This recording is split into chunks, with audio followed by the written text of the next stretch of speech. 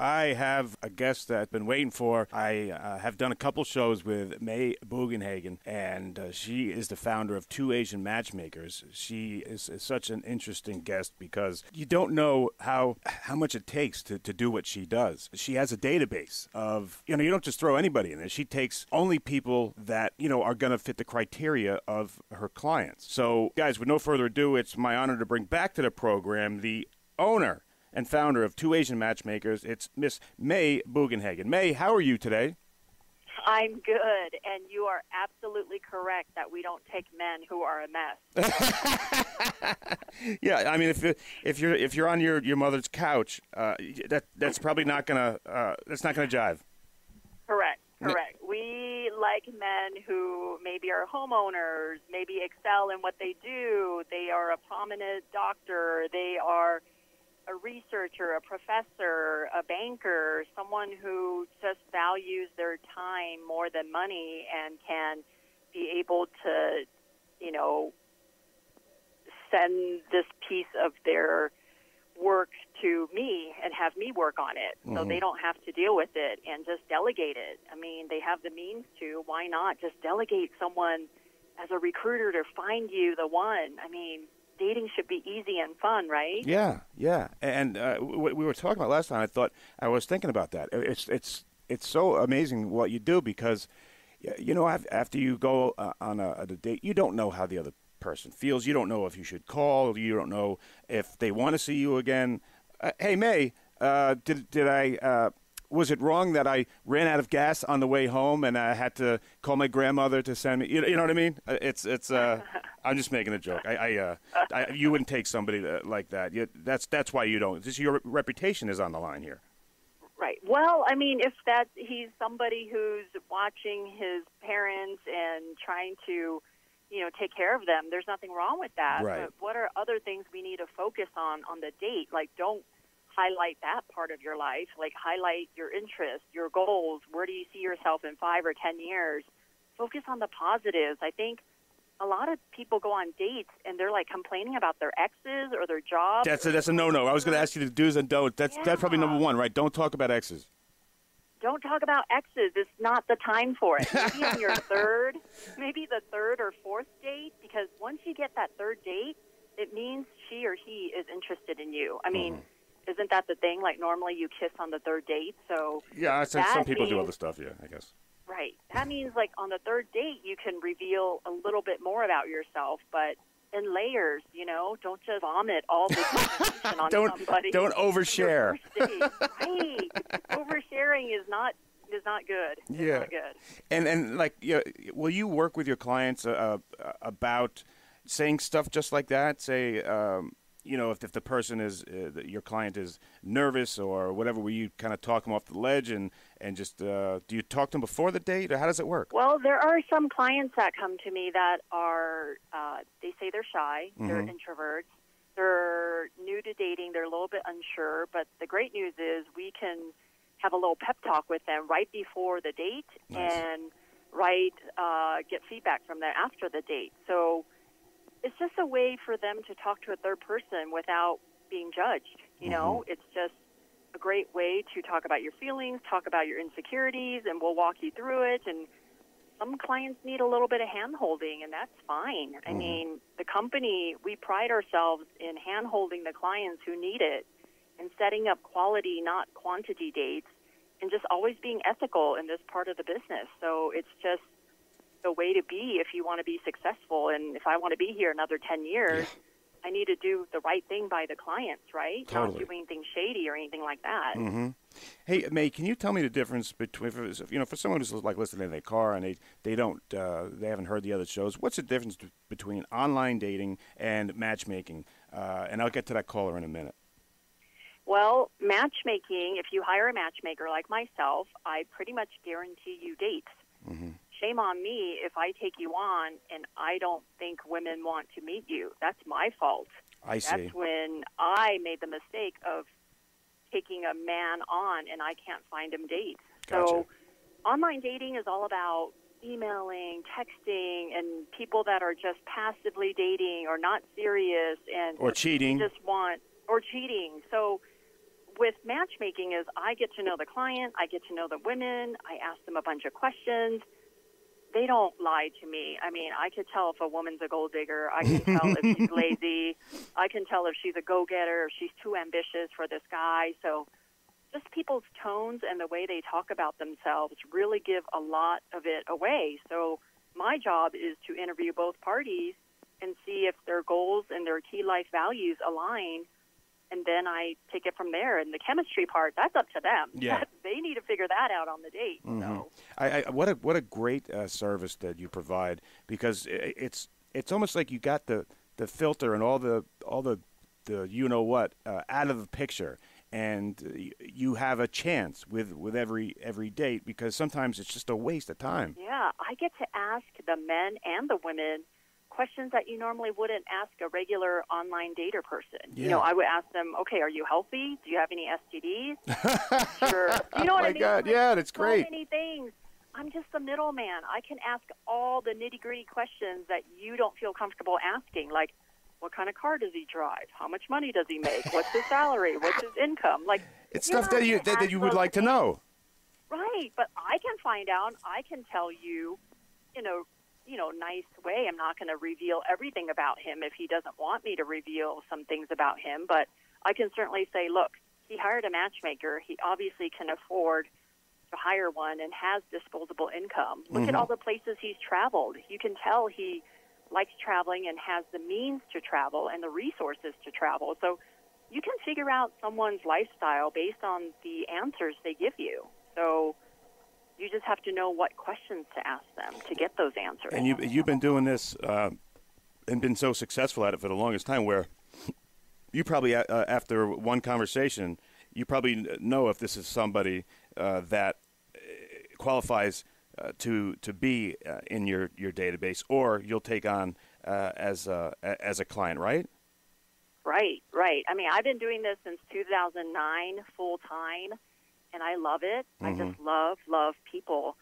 But more than that, I genuinely care about them and really want them to find somebody. I mean, this job would not be fun if you didn't care about the people and if you don't, have the ability to read them and find out what they're looking for and things like that. So yeah. And you were telling me that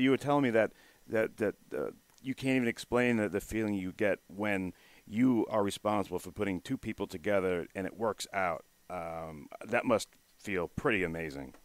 Yes, especially if I get like a Christmas card from them and I have like little kids, I mean, wow.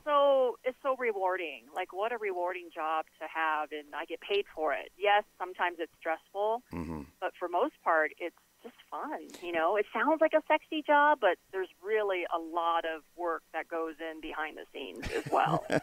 Well, I was saying before that I don't know how you do it. I mean, how much work goes into this? You because, like I said, and we're talking about there is a certain criteria that you have to fit, and once you got that, now you have to decide if the person is a nice person or if they are someone that you want to be working with, because I assume that you can't take on as many people as you want. I mean, how many do you take on at a time? I take on 10 to 12 men at a time, so I can give them the personalized attention and service, and obviously they pay me for it, so I want to be able to deliver, quote-unquote, the goods. I don't want to just take someone's money and then not help them and not have any matches for them to meet. I mean, otherwise they're just doing online dating and just wasting time. So I have a vast, robust database of 7,200 women, which is a lot of women that I've personally pre-screened and feel like, okay, they meet my criteria, So, yeah, I don't take a whole lot of men because I'm not one of those big companies that, burn and turn matches. Like, that's not what I'm doing. You got the personal touch and there, and being one of the most successful people in this field, you would think that you're the person to go to if you guys want to go to twoasianmatchmakers.com. And I'm so sorry, I forgot about the person on the phone. Hey, caller, I'm sorry to forget about you. That was rude. Caller, you're on the air with May Bugenhagen. What's your name? This is how dedicated I am. My name is Tony Ann. How are you? Tony Ann, you got May. Hi, May. Listen, I wanted to know, do you offer same-sex matchmaking? I do not do that because it is not my specialty. However, because we have colleagues that I work with, I could recommend one or two same-sex matchmaker for you if you want to email me. There's one or two that I really trust. So, yes, you could email me, and I'd be happy to steer you in the right direction. Hey, great question. Oh, sorry, you got another one. Okay, go ahead. What's the email? You can email me at may@twoasianmatchmakers.com. All right, great. Awesome. Hey, thanks for your great question, and that's a great point. Yeah, May, I don't understand because that would be a whole different, I assume that would whole different business, a whole nother database, right? Yeah. Yeah. It's not Jeez. my specialty, and I don't claim to be, and I don't want to take someone's money if I can't deliver the goods. I got Laura from El Paso. My daughter has always been beautiful, but has horrible taste in men. Can the services you offer connect her to successful men? I'm tired of her dating losers. That's great. El Paso, that's where I was born. Get out of here. Okay. So, yes, I would love to have her be part of my database, and if there's a great guy for her to meet, I would love to email her and interview her and ask her if she's open to meeting him. This will only work if she is open to dating men all across the U.S. because I don't have a huge list of clients in El Paso to date because I'm based out of L.A. and Colorado Springs. So, but if she fills out a profile and submits some recent photos, a headshot, a body shot, I'd be happy to include her in my database. And you never know because I also work with tons of matchmakers across the U.S. who are looking for a match for their male clients. And if she is a good match for one of them, I would certainly contact the other matchmaker and her and see if we can make a match. You just never know. I would just love to be another resource for her to be enlisted in my database. That'll be great. It's your networking that I guess makes you so successful because if you can't do it, I know you got somebody who might be able to because you've been doing this and you guys kind of help each other out, don't you? Like yes, we collaborate and it's a very friendly industry. Surprisingly, it's not competitive. It's like we all want what's best for our clients. And people who take the time to put their information in my database and they meet my criteria, of course I'm going to watch out for them and keep an eye out for them. So all that stuff matters. Gotcha. So just to make it to clear it up for people who may not know, so your clients are going to be male, but the women who might be looking too, they will go through the same process, but they'll get in the database, right? I mean, you don't take women on because most of the clients you have are going to be male, and most of them are going to be looking for Asian women, right? Yes. I have the traditional business model in this industry where the men are the paying clients and the women join the database for free, get set up for free, have a consultation for free. So because I think men should pay. I mean, men should be the ones that are leading the charge in this. Of course. And the women, I still put them through the ringer and ask them a bunch of questions and find out information about them. So the thing is, I work for the men, so if a man declines a woman, I just move on. Then I say, okay, let me keep searching for you. Okay. And how do women kind of, I would say, audition to get in the database? They go out to where?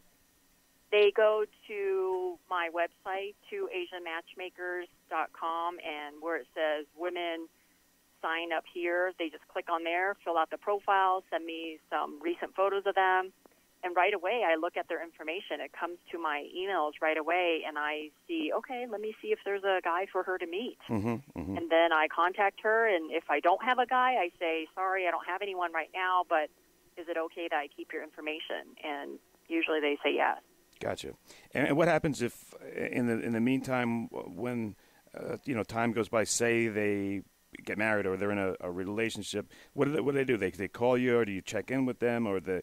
I check in with them probably every 3 months. Okay. If they're in my database, if they're inactive, I say, hey, are you active again? Are you dating again or not? If they're active in my database, I just email them or call them or text them when I have someone for them to meet. I actually bombard them. I text them, call them, and email them because I'm like, oh, I have someone great for you, and I get all excited. So I pretty much stalk them. Yeah, that's again how much work you do is just incredible, and what a great service. I mean, because you're keeping up with these people. So look, so much work is being done. If you're a guy out there, you're a successful guy, you're looking for somebody. Why would you not do this? Why would you not go with May, someone who's been doing this and who's at the top of her game and the top in the field? It just, everything is the whole filtering process is already done for you. So I think your clients must love you, May. They do, actually. I still keep in touch with them even after they get in a relationship.